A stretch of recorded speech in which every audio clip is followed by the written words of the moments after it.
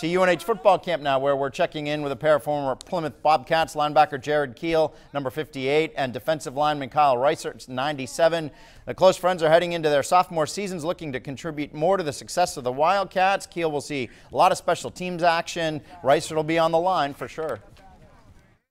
Yeah, so I mean, we live on the same street in Plymouth, which is weird, but I don't know, it's been nice growing up, playing in high school together, playing in middle school together, and then coming here together. It wasn't anything we planned or anything, but it's been fun so far. Yeah, that's always good. We live like a minute from each other, so we're always back home, going to the lakes and everything, so it's a good time.